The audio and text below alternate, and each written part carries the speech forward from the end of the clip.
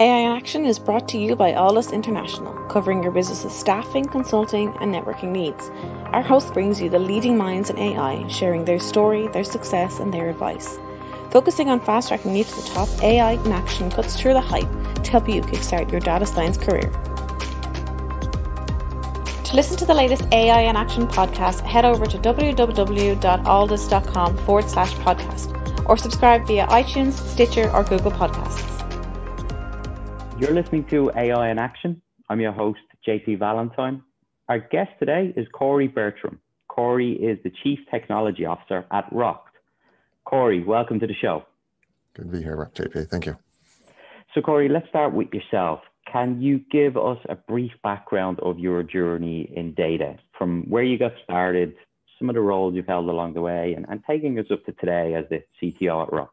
So I actually went to school and got my degree in computer science, but with a focus in computer security. And I ended up staying in the security space for quite some time, which is interesting looking back nowadays. It's quite a bit of data at the time compared to some of the things that we do now. But then went from there and jumped over into the private sector and did a lot of startups. Really got my hands dirty and really understood how to build teams, how to build businesses, how to fail at building businesses, and then ultimately made the hop over to the West Coast and ended up at Netflix, where I ended up joining the SRE team. But really that was a focus in chaos engineering, which is what we now know it as, where I built out two big tool sets there called Chaos Gorilla and Chaos Kong, which were massive simulations of failure for the business and really helped them think about their global expansion and how they went into multi-cloud as well. Then I took a bit of a reprieve and ended up jumping over to a presidential campaign in 2016. You may not have heard of it. Didn't do so well at the end of the day, but spent about 3 years building out functionality for both that and other nonprofits really looking to engage with end users and be thinking about how to really generate capital and content and energy within a campaign. And then from there, I was a customer of Datadog at the time when we built that out, and then ended up joining Datadog as the VP of Infrastructure and SRE, where we grew the organization from about 400 people to what is now over, I believe, 3,000. Just an immense amount of growth at the time there from not only their infrastructure, but the company in general, and really bringing them up to IPO. We took a bit of a break after that and then jumped over here to Rokt during COVID, which has been an interesting journey. Yeah, to say the least. I appreciate you sharing the background. You humbly mentioned quite a few startups, but you've worked for some amazing companies and I'm sure learned a lot, which serves you well now, namely Netflix, and being part of the senior leadership at Datadog for an unprecedented level of growth. But you're now at Rokt as the CTO. So for people listening not familiar with Rokt, can you explain the business as a whole and then give us some insight into what led you to join Rokt and what your mission is as the CTO? When I look at what Rokt is, I think we connect customers with e-commerce providers and then interconnect e-commerce providers between each other, really trying to unlock more potential in the transaction moment for the end user and really making that a value add to all parties involved, quite frankly. There's an immense amount of opportunity that we think in that transaction time that is really untapped by both our partner sites, and realistically, we're trying to just create more opportunity to better serve the end user. So obviously with the last 2 or 3 places you've been really premier, the exciting organizations, you've been drawn to Rokt based on the mission. Can you give us some insight into your role as CTO? Obviously, it's a step up to the C-suite. You're responsible for all things tech. What does that look like, and what has the last year been like as you got to grips with managing various projects, various teams, dealing with the craziness of COVID? Totally. It is always interesting, joining a business in COVID and trying to learn the business, especially when our business is split between Sydney and New York. And so a lot of my engineering team is currently sitting in Sydney. And so trying to figure out how this thing gets put together on your own in New York City during the daylight hours, and then spending their nights trying to interact with the team and get to know the people and the interactions there is always been a challenge. The thing that really drove me here, quite frankly, is being in e-commerce is such an interesting space, quite frankly, coming out of SaaS providers. There is a high level of resiliency and reliability and a level of standard we really have to hold ourselves to that needs to be above and beyond any of our partner sites. But realistically, we can't be the ones going down. And that's something I really love. I love that challenge. On top of that, their scale is our scale. And so as they grow, we get to grow with them. And so we're seeing just an immense amount of growth in terms of technology over the last year with the surge into retail buying that has happened during COVID. It's been really fun and exciting, but at the same time, it can be a little bit stressful. I would shy away from that. There are definitely times where you're biting your nails and going, wow, I hope this works. But realistically, the team here has built an incredible amount of technology, really bleeding edge foresight here in terms of how we scale, how we grow, just globally in general. And are some of the best infrastructure I've seen at any organization. And quite frankly, it shows in our resiliency. It's something that I've really come to appreciate. I sleep better now than I have in a lot of years. So I want to drill a little bit deeper then into the environment, because you're speaking so highly of it, and Rokt are growing at a rapid speed, which is very challenging in the current climate. Mm-hmm. So can you give us some insight into some of the projects that are driving this growth, and then help us visualize what it's like to be a member of the team currently, specifically focusing on where you guys are utilizing data science, machine learning, data engineering? Yeah. So listen, we are currently exploring, we're using our Series D to really explore a lot of new product avenues. And at the heart of all of that is really our optimization engine. We have a decade of experience focused on optimization and personalization across billions of transactions over the last 10 years. This is really rooted in our ability to combine data with our controls. We determine in real time the optimal experience and action for every user. And we have to do that within 100 milliseconds. There's an immense amount of technology that ends up going into something like that. Realistically, we're running and building dozens of models every single day. These things are constantly updating throughout the day. And that's really to help drive that both classification problems and regression problems that we see and we're trying to optimize for in the transaction moment. So we're using ML models at Rokt to help both drive selection and prediction in real time in less than about 100 milliseconds is really our goal here. On the selection front, the goal here is to rank the available options fairly and to really drive the end user experience in a way that delivers the highest expected value outcome. Really, what we focus on here is a quality score. It's an assessment of these experiences and action combinations. Quality score dictates which experience combination wins the selection process and the overall transaction flow, which is basically how the appearance of ads or offers or upsells, and then how much they are potentially willing to pay if it is a third-party offer. Our predicted engagement rate is calculated by our ML models. It's a customer's likelihood of engaging with an offer. Of that, customers' propensity to engage with is usually pretty dynamic and changes fairly often. And so we're constantly having to reevaluate this and think about the feature sets and the data that is inputted into these models. Speaking of the data, there's realistically, when we talk about feature sets, this is just a lot of inputs. We are constantly looking at, we are a data company through and through. We're constantly looking at how data can affect this optimization. Things like site, the placement, the design, the message, the creative, and even things like age, gender, and just a dozen other feature inputs really feed into this model. There's also contextual data, transaction details that we use, things like what is the person buying, what time of day is it, where in the process are they, what is the cost of the cart. Those all kind of feed into the model as well. And then we also look at behavioral data, which is like historical interactions, things that we think the customer has seen before, and generally just derived data from the user.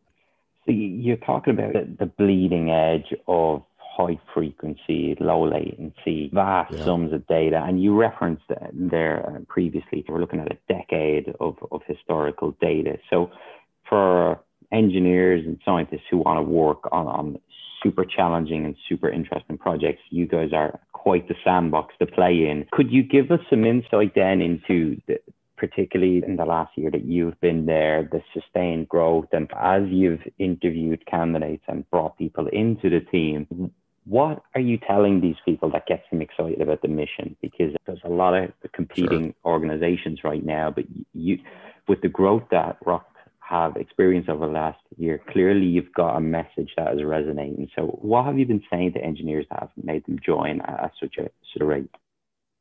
One of the things that I think is important to pick up on here is just the growth, right? There's very few organizations that you're going to find that you're going to get the exposure that we are able to provide in terms of where we're going, what we're doing, what we're building. There's so many other startups out there who just don't end up with that exposure. I think the sheer amount of partnerships that we've been able to create as a business has enabled us to really get our hands very in the weeds and dirty in just this massive amount of data to pick through and figure out what really is going to move the needle here, what is going to make a difference in the industry. At the same time, there's a real challenge here around growing a business globally. When you think about, listen, we're in multiple Amazon data centers. We are, continuing to think about multi-cloud and expanding in that direction. How do you potentially think about customers at a global scale and keep those data pipelines flowing 24/7 in a resilient and reliable manner, also enabling velocity to continue to go a mile a minute in terms of just the development lifecycle. We want to empower developers here to try things, to experiment, to constantly be pushing the needle. And that's something that you can't really do if you don't have just world-class engineering. And that's something that I think we've really been able to capture over the last couple of years, and something that we're continuing to really double down on and think about how do we continue to raise the bar.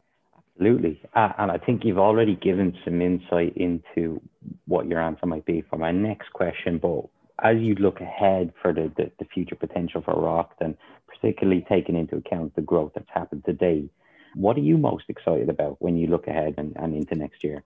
Like I said earlier, the explosion in retail has really been a boon for us in the business. And it's something that I'm really excited about continuing to build upon. Fortunately, as we all know, the things we build today usually won't last 2 years from now if they're hyper growth scenarios. And so I'm really looking to the team and saying, hey, let's build for the next 18 months, plus or minus 6, and really think about what can we learn from the experiments? What can we think about in the next iteration, and really not get too caught up in trying to over-engineer for today. Realistically, I'm just trying to create velocity throughout everything that we do in the day-to-day. And that's something that I think the team's really grabbed onto and is really exceeding in a lot of ways. It's something that I'm really proud of, quite frankly. When I look at the organization as a whole, I think that our ability to maneuver through this growth is really what's going to make or break us. And it's something that I think we've just absolutely nailed in the last year. Wonderful, wonderful. I want to now use this as an opportunity to get some insight and hopefully help some of our listeners who may potentially end up interviewing with you in the future. The description of Rokt has clearly made it sound like an incredible place for anyone who's passionate about digital transformation, technology, and all things data science and AI. So with that, there's going to be a lot of interest, but I know you referenced the high standard and the high bar for people that you bring in. So when you're assessing potential future hires, what are the few things that you look for that will help you to distinguish somebody who's exceptional from the ordinary? And what can candidates be doing to improve their chances, whether it's on their profile, personal projects, or throughout an interview campaign? Maybe against some norms, I love engineers. I just love talking engineering. I love getting into the weeds around the technicals. I want to hear about project work. I want to hear about the thing you built at your current job, your last job, in your spare time. I want to get into the details of understanding just what makes it tick. What technologies did you use? What's the stack look like? How do you deploy it? Like, I really want to get a super rounded understanding of who you are as an engineer and what you can potentially bring to the business. I'm not really always caught up in years of experience or even, quite frankly, your education background. It is always nice to have, and in certain areas, we certainly do look for potentially like some math experience and potentially some ML experience for certain roles. But in reality, I just want to hire great engineers, people who are excited about coming to work, people who want to build out culture, who want to think about these problems at scale, who aren't like scared of potentially taking that level of ownership. I really want and drive the engineering team here to really embrace ownership throughout everything that they do, right? Yes, I don't want to be woken up at the middle of the night, but if I do, I will absolutely help. But in reality, like, I want you to be there on the phone call with me. And I'm hoping that you are, and I'm hoping that you're driving the conversation. And if you're not, that's fine. We always will help. At the same time, if things happen, at the same time, I think when you have a team that really feels that level of ownership, life just becomes a little bit better. And at the same time, I want to just have fun with this, right? I don't want this to be a stuffy job. I don't want this to be a stuffy environment.